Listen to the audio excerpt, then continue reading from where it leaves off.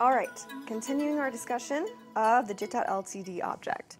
Thus far, we've already talked about grid systems, and we've talked about drawing commands and arguments and one type of shape, and we've also looked at the order of operations that we have to use to actually send the Jit.lcd a proper message and get it to output for us.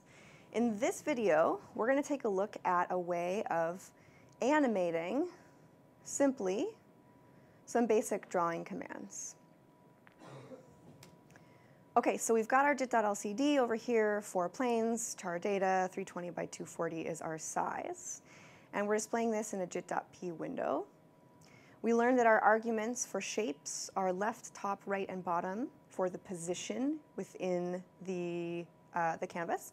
And then optionally, if we wanted, we could specify a color for each of these shapes, so red, green, and blue values here.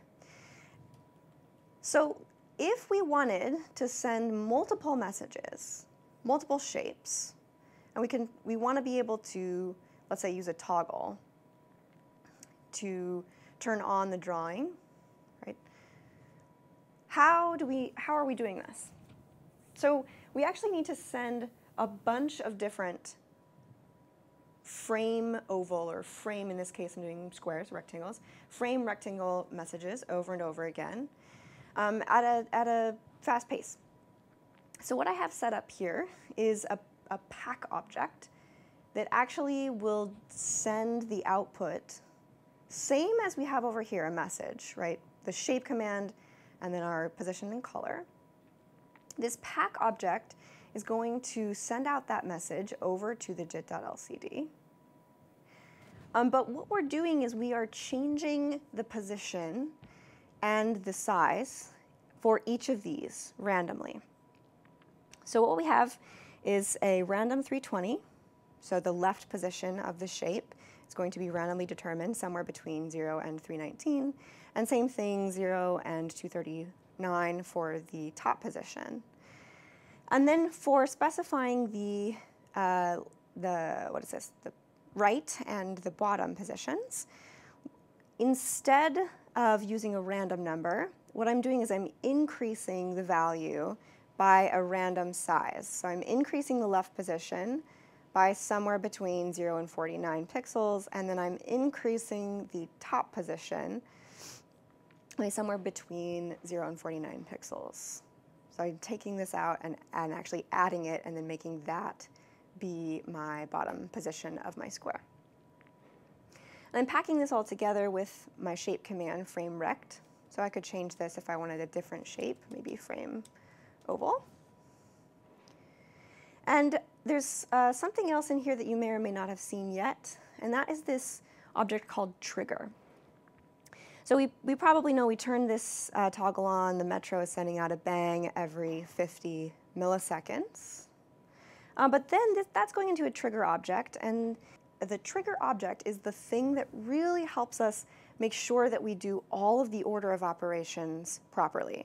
So first the message, then the bang to the Jit.lcd.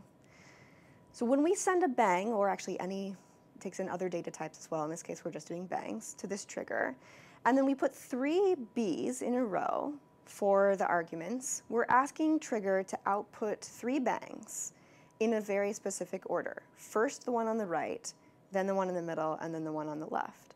So the first thing we do is we send a bang to these random number generators, which specifies where our shape is. Then we're taking a bang and we're sending it to the pack, which actually creates the message output from pack for the hot inlet, packs it together with our shape command. And then finally, we send a bang out here, which goes straight to the Jit.lcd to ask it to update. So we can walk through this. Let's go ahead and clear. If I just do this one bang at a time, so here's a circle. You can see this is the position of it. Here's another circle all the way at the bottom. Here's another circle.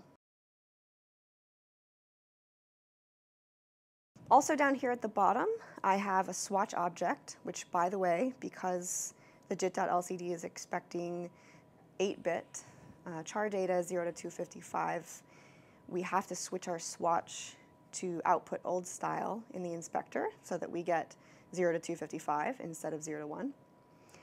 And I could change this color now with the swatch object, so I don't know. Maybe we'll do blue. And maybe green. Okay, so that's looking pretty cool. Let me just do one more thing because I have a couple more minutes right now, and this is easy and cool.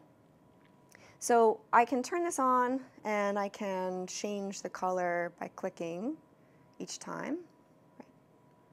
Or if I wanted to automate the color choice also, that's relatively easy to do. I'm just going to take another stochastic object, this drunk object here, and we will choose 255 with a medium step size of 20. And I'm going to make 3 of these, 1 for red, 1 for blue, and 1 for green. And just stick these into my swatch. And then use my existing Metro object here to create a new color each time I'm drawing a new circle.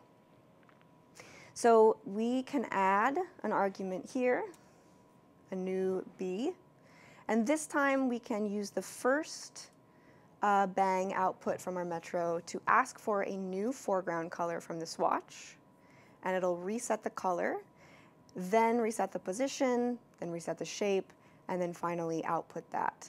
So let's see, let's clear that and see what this looks like. Whoa. So we're getting a series of random colors. Now because I used the drunk object instead of the random object, the drunk object is outputting colors that are based on the previous color that we just looked at. So you can see that we had a whole series of sort of blue-green circles, and then now we've jumped over to pink for a bit. So all these colors are a little bit more related to each other. If you wanted them to be even more closely related to each other, we could decrease our step size so that we're not allowed to get very far. Whoa, no, thank you. Not very far from our color on any given, I think I would learn, but I didn't, on any given new color. So we'll clear that and hit that.